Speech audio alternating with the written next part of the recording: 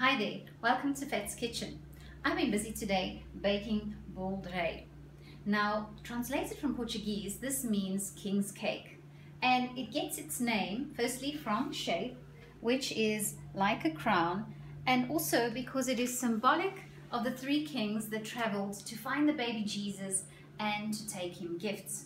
So this is something that is traditionally served over the festive season in Portuguese homes. So the recipe I'm going to share with you today yields two fairly large Bolo Reis, as you can see, that fit nicely onto a plate and are ideal for storage. But you could just make one very large Bolo Rei if you wanted to. Now, my husband and I have already tucked into one of them, fresh out of the oven, because it's just, the smells are so heavenly. And I just want to show you. So you see you have this very crispy brown golden delicious crust, but on the inside it's lovely and fluffy and light, filled with fruits and nuts. So this is not like your regular dark rich fruit cake covered in marzipan and icing, which is very heavy, especially after a Christmas meal. This is a very light version of a fruit cake, and I would suggest you give this one a try. Now, technically this is not a cake because the leavening agent is yeast.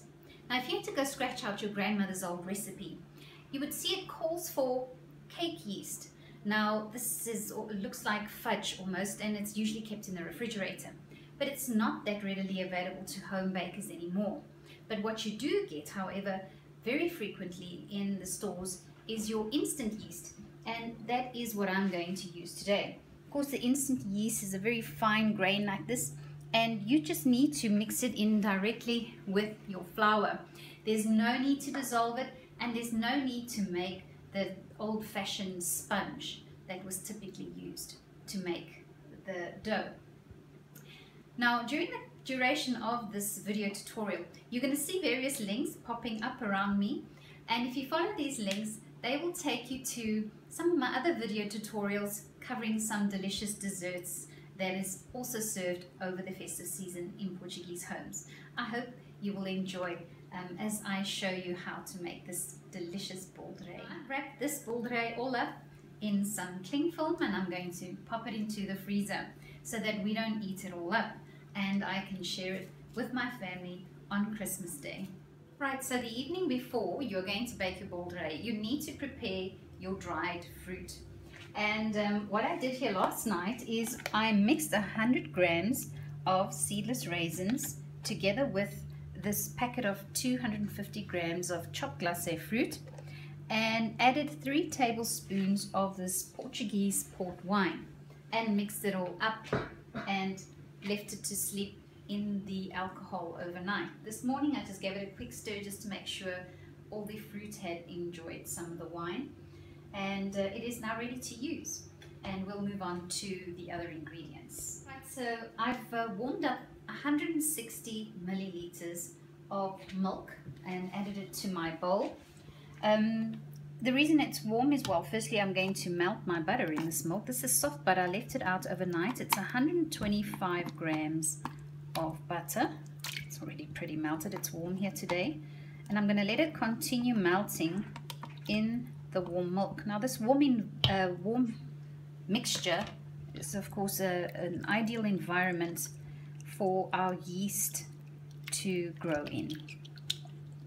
For some really delicious flavor in your Bolo Rei, we are going to use the zest of 1 orange and 1 lemon. So here I have my zester, and I'm just going to zest it directly into the bowl with the melted butter and milk. Make sure you've washed the oranges on the outside before you begin zesting them. Now, you just gently zest. You just want to get the orange part of the peel, not the white pith, because that's quite bitter. And you can zest your whole orange into here, and then your lemon. Right, so I've completed zesting my orange and my lemon. Oh, and it just smells delicious. And just stirring it through the warm milk and butter mixture. I'm now going to add 150 grams of castor sugar into this mixture. And then I'm going to mix through. I've used large eggs, 4 large eggs, and I'm going to add that and just stir this up, blend it nicely, and we're going to add this soon to our dry ingredients. So I've weighed out 625 grams of cake flour, and I'm going to add a 1/2 teaspoon of salt. Now I find, you know, it's better with salt, and I have here an instant yeast, and it's very, very fine, as you can see, and a packet like this is about 10 grams. And this type of yeast you can add directly to your flour. Now most of the old recipes call for the cake, the yeast in the cake form, and then they usually dissolve that and they make a sponge out of that. But you can quite easily replace 20 to 30 grams of the cake form of yeast with a packet of instant yeast. Right, once you've mixed in the yeast and salt into the flour, I'm going to transfer it now into a mixing bowl, but I'm going to transfer most of it, but keep some of it aside. And then after I've added my wet ingredients, I will then assess the consistency of my dough before I add this last bit of flour. And I'm going to mix in a stand mixer, but I've done this by hand before, so you could do it by hand with a dough hook. And then I'm going to add my wet ingredients slowly into the mixture.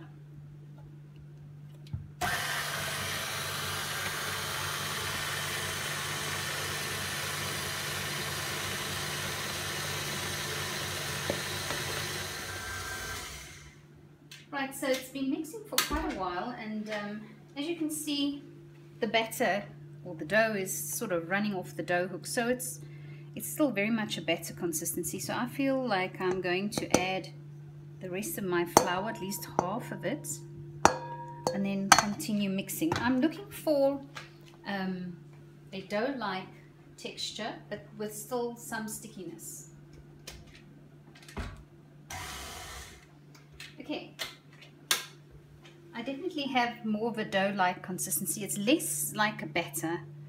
It's on the sticky side, and this is how I'm going to leave the dough in the bowl now, and sprinkle it with the rest of this flour, and then I'm going to cover it and let the dough begin its rise.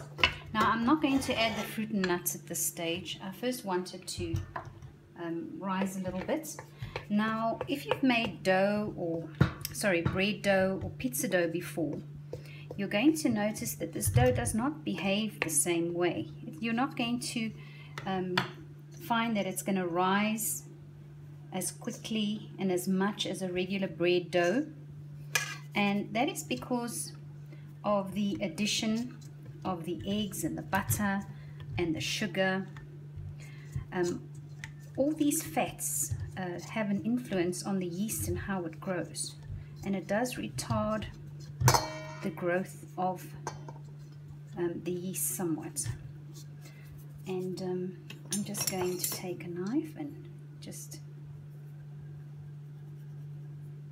cut it a little bit here in the center so that it can grow. Now I'm going to leave it covered. It's quite warm here, but if you're staying in a cold region, you'll find it'll rise even slower.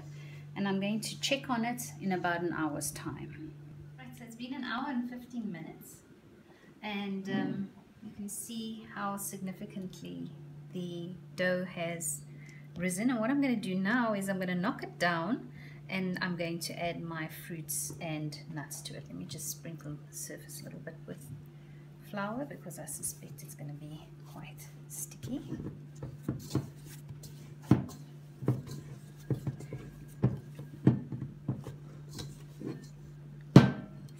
Yes, the dough is still slightly sticky, but nice and elastic. And I'm going to throw in the nuts. These are chopped walnuts. This is 100 grams of chopped walnuts. And yeah, this is going to be a bit sticky, so I'm going to try and mix as much of this fruit in using my spoon. Okay, so the fruits is now incorporated. The dough's gotten a little bit sticky. I'm going to turn it out now onto a very well floured surface, because I want to divide my dough up into two, because I'm going to make two smaller Bolo Reis, so that I can bake them, and then I'm going to freeze one for Christmas Day. There we go, look how rich and fruity that is. Scrape the last bit of dough out of the bowl. Now I'm going to just have to make a good guess. Let me just flour it so I can handle it a little bit as to what is half.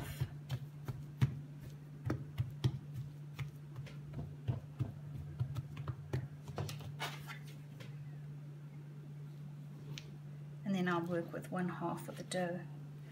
I'm going to shape them into a wreath now, and then we'll let that rise again. I'll cover that up just now.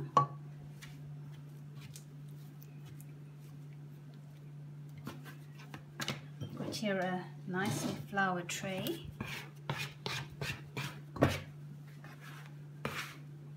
Transfer that. Just try and get it into, I think I must maybe first get it into a ball shape over here.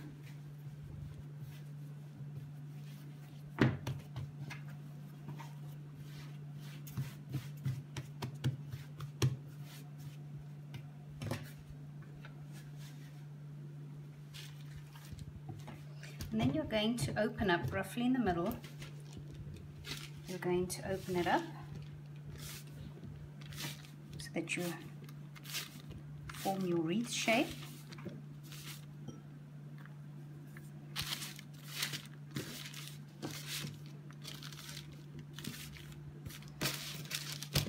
Just try and get an equal thickness.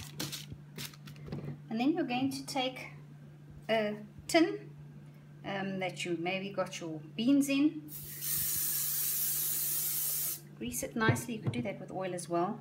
And you're going to place it just now in your center. That's so that you keep the shape, the wreath shape, because once it starts rising, you don't want the hole to close up. Right, once you've shaped it into a fairly regular, even wreath shape, it's going to bake evenly. Don't have thick and thin pieces. You're going to just brush the surface with some egg yolk. And of course, what is so characteristic of the Bolo Rei is that it is decorated with some glace, fruits and nuts, which I have already here, as you can see. I've already laid out my fruits and nuts that I'm going to decorate with. These fruits you would get like this in a container. They're already mixed. You have different types of glace fruits, and I have here some slivered almonds, and very, very important, very traditional that you use pine nuts to decorate your Bolo Rei with. And the pine nuts are typically also, you can put it inside, mix it in the dough itself as well, and not just on the surface. Okay, so I'm going to now, this is to what the fruit and nuts is going to stick to. So I'm going to get a little creative now with my fruits, and you can load them on, pack them on here, because of course this is going to rise, and as it rises it's going to expand. Alright, very important, the figs are always the best. I sort of try and, you can just haphazardly arrange your fruits on here, but I like to be a little bit neater than that and try and place everything symmetrically. And then what I typically do is on the outsides I will stick my slivered almonds, and you can pack them on as well, because as this rises, obviously then the nuts are going to spread out from each other, and the pine nuts I will arrange around the top area. Okay, now continue with that. Right, so once you have loaded your wreath with your glace fruits and your nuts, as you can see here, then it's ready for its second rise, and you can pop your tin in there just so that that hole will stay open. Over this side you can see this is my second Bolo Rei that I've prepared, and I've taken a damp cloth and placed it over. And the nice thing about this tin is it also helps to create a tent over the Bolo Rei as it rises. And I'll come and check on this in about an hour. It's been almost an hour since I shaped my wreath and put my fruit on, and you can see that my wreath has become quite puffy. And I've now switched my oven on to 180 degrees Celsius.